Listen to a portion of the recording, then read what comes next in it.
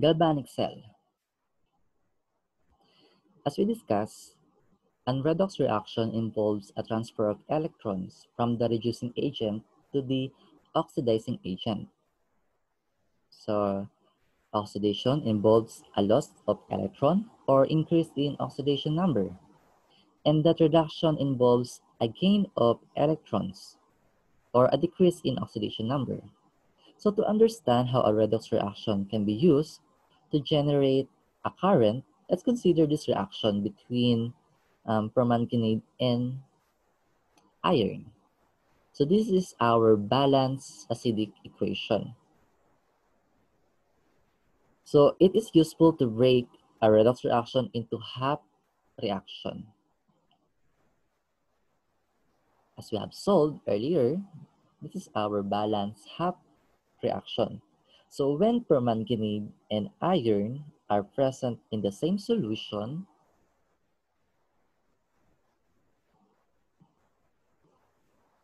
let's say this is our container.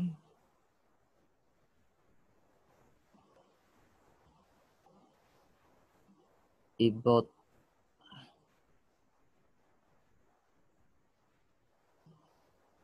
permanganate and iron is present at the same solution,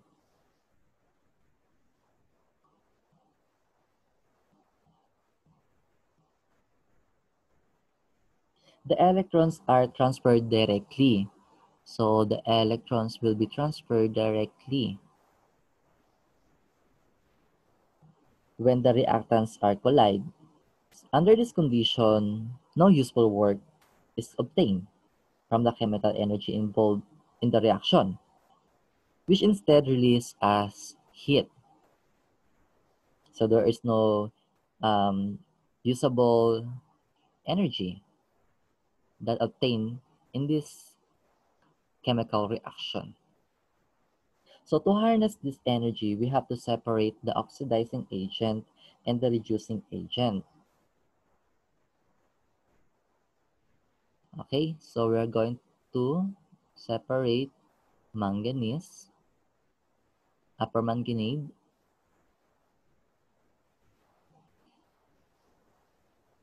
and iron.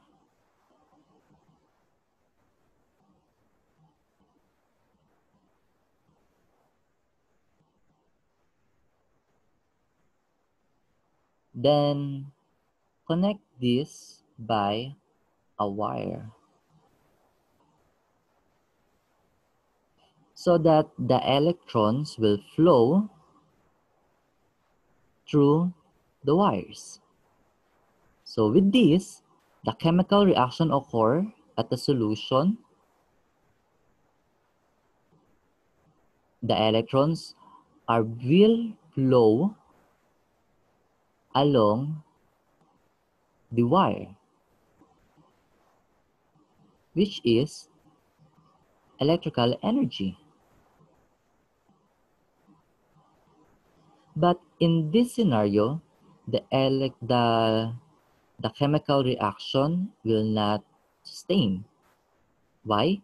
Because after the reaction is finished at the one side, the electron will just stop to flow. So in that such case, to sustain the electron flow, the solution must be connected.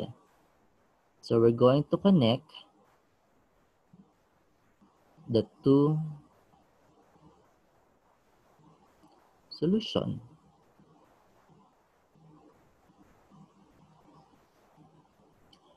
So by connecting them, the ions now can flow.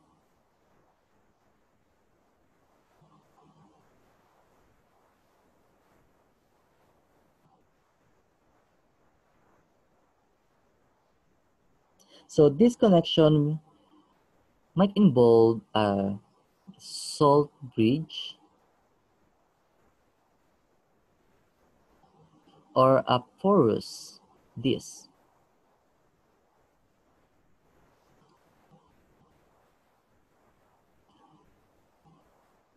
So when we make provision for an ion to flow, the circuit is complete. So electrons flow through the wire from reducing agent to oxidizing agent, and ions flow from one compartment to the other to keep the net charge zero.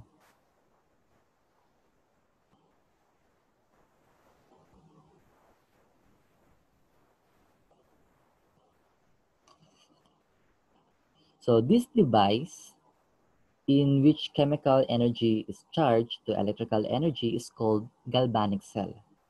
The reaction in an electrochemical cell occurs at the interface between the electrodes and the solution where the electron transfer occurs.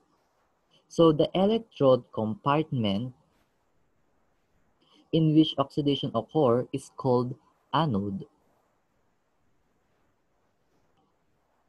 And the electron compartment in which oxidation occurs or the reduction occurs is cathode.